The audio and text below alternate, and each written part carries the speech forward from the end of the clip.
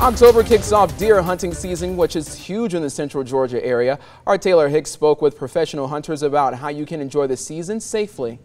The peak of deer hunting season kicks off soon in the state of Georgia now. Whether you're hunting just for fun or in order to put food on your plate, there are some rules that you need to be aware of in order to keep safe. This is his first buck. He shot a doe earlier this year. Charles Pylan has been hunting for over 20 years, and his son Connor Pylan began hunting 3 years ago. Charles says his favorite thing about hunting is the peace it brings him. It's very calm and relaxing. It ain't all about harvesting an animal. It's more so, just being one with nature. Charles and his wife Nikki Pylan help run a youth group program called Committed Christians Outdoors, which teaches children how to hunt successfully and safely. It's very, very, very important that you wear safety harness, your orange, especially during gun season. Josh Cockrell with the DNR encourages people to have fun, but also wants hunters to know there are laws that you should be aware of. Your firearm, know what you're shooting at.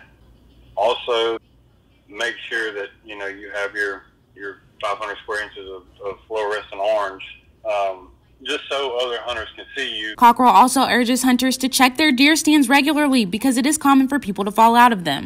I fell 23 feet about 10 years ago because my deer stand collapsed on me and I shattered my right foot. Cockrell and Pylan also say that you should always be respectful of other hunters. And be wary of other hunters. Be respectful. That's what's wrong with the world today is people don't care about the next person's opinion or belongings. They're all out for an animal versus trying to help each other.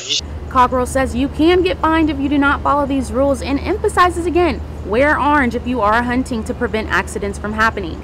In Macon, Taylor Hicks, 13 WMAZ News.